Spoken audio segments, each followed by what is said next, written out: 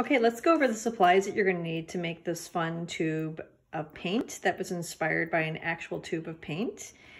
If you have purchased a kit from Crooked Tree Art Center, you will have most of these supplies already. If you haven't, no problem. Let's just quickly go over them. We are going to use a toilet paper tube,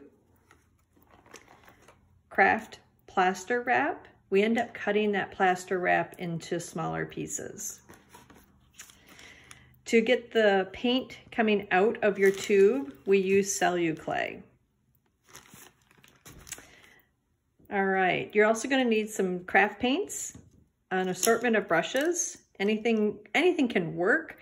The flat brush is nice for the larger areas and a smaller brush is nice for the details, but don't panic. You can make it work with what you have.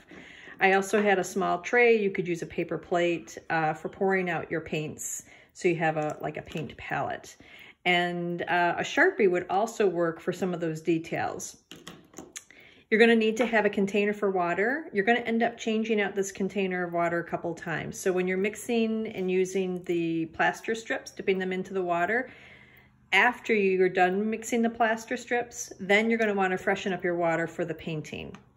I recommend having a piece of either maybe parchment paper or wax paper to let your tube of paint dry in between the stages. Now that it's summer in northern Michigan, drying time shouldn't take too long. I also recommend having a surface to protect your table. Sometimes these projects can get a little bit messy, but it's not too bad. All right, let's get started.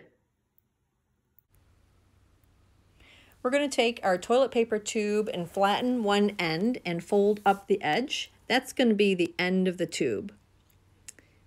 If you purchased a kit from Crooked Tree, you have pre-cut squares of plaster wrap. You want to dip those into the water.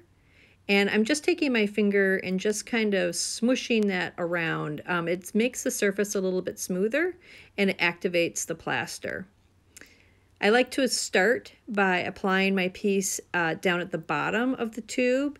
You want to make sure as you're working that you keep that fold in place, and you'll see me checking that a couple times here. And I'm just smoothing out the plaster wrap.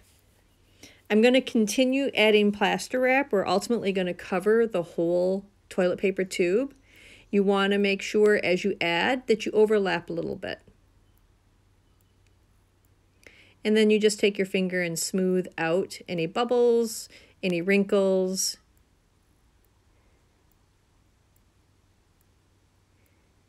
You don't have to worry about making it too smooth. Once you add paint, the texture of the plaster wrap will disappear.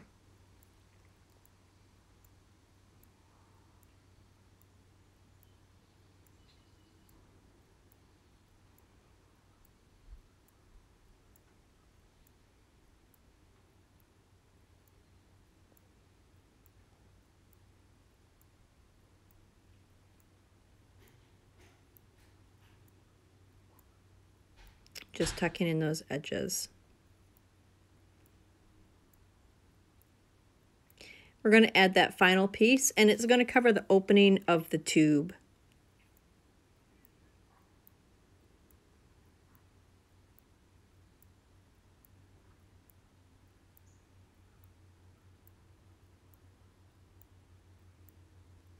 And just take a moment to use your fingers to spread that and blend it into the other pieces of plaster wrap that you've already adhered.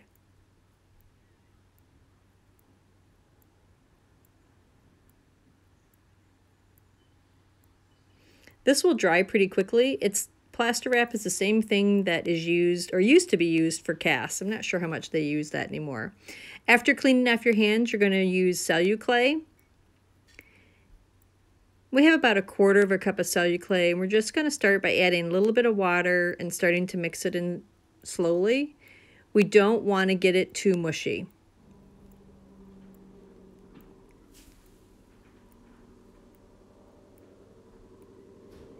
And then I will just knead it with my fingers.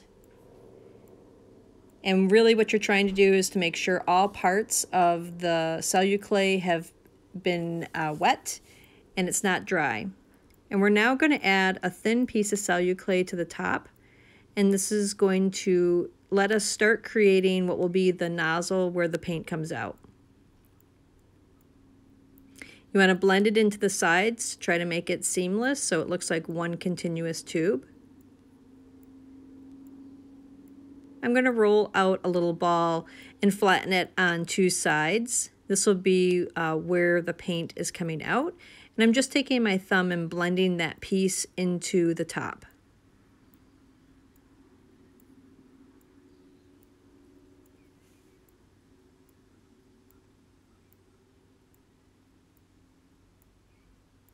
And now I'm going to roll out what will be the paint that is squeezing out of the tube. So you want to make sure that it is no wider than the opening of where it's coming out of, and you'll be able to differentiate the opening from the tube from the paint once you add color. So you just carefully blend that in with your finger and kind of hold on to that paint that's oozing out, that's being squeezed out. And I'm going to set it on some parchment paper. You can use parchment paper or wax paper, and just kind of make sure that shape is the way I want it to be.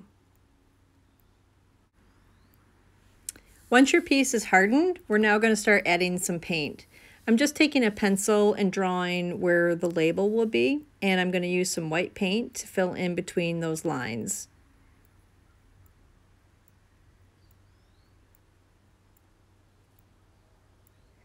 And I'm using a little bit of gray. This is going to go along the bottom where it's starting, where the tube is being rolled up, and then up at the top near the where the paint is being squeezed out.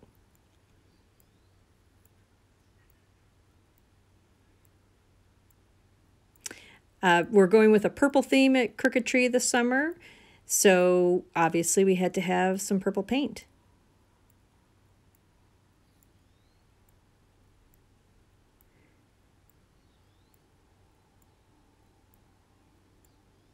Again, I'm leaving that white label section in the center.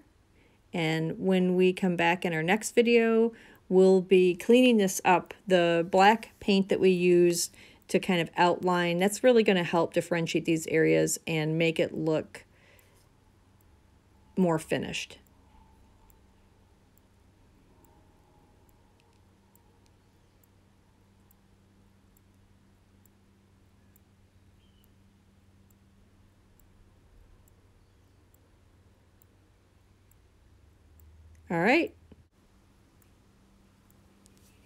All right, so we're going to take the black paint and outline the different areas that we've created. I start off with a small brush, but you'll see me transition to something wider. It'll just speed up this process. And as you'll see, it doesn't have to be really precise. It's kind of a fun, cartoony tube of paint, so we don't want to get too precise.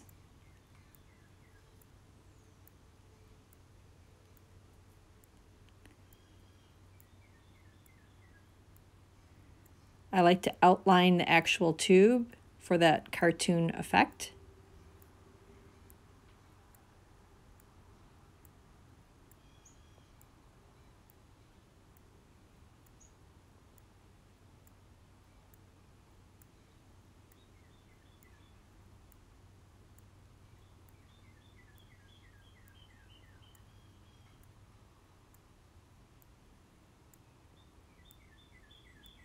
And you can name your tube a certain color if you want. It's a great way to learn colors. I'm quickly painting on the Crooked Tree logo.